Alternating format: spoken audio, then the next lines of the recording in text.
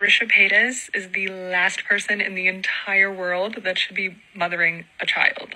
So normally I wouldn't respond to like hate, you know. Everyone's pretty much entitled to their opinion, but something like this just rubs me the wrong way for a lot of reasons. Imagine being at your lowest, right?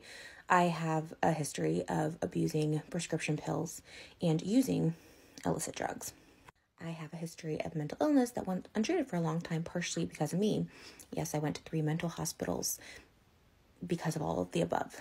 That was my rock bottom that I needed to get clean. Going through there, I became again addicted to prescription pills, and I didn't get clean completely until December 2020.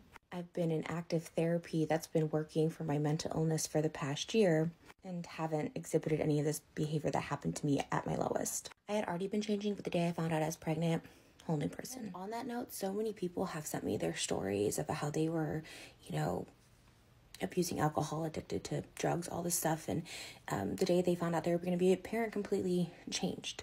I always say actions speak louder than words. So everyone's like, oh, she has a breakdown every single day. It's like I haven't in a very long time. I've disengaged from drama for almost a year. But more importantly, my sobriety. I've been sober since December 2020. I've been in active treatment since 2021.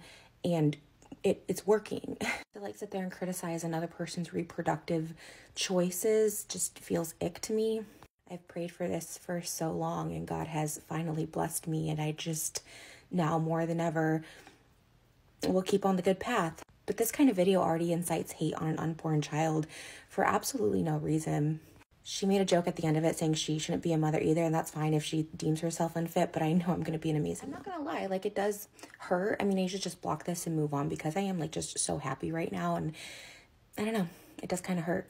I guess it just sucks because the whole point of cancel culture is we want you to change, we want you to be better, and then as soon as someone changes and starts to better themselves, oh, no, not you. You're going to always be awful. You're going to always be held at a place where you were at your lowest and your ugliest. We cancel people to want people to change, and as soon as people change, people don't allow it. They want us to be stuck in that little hole.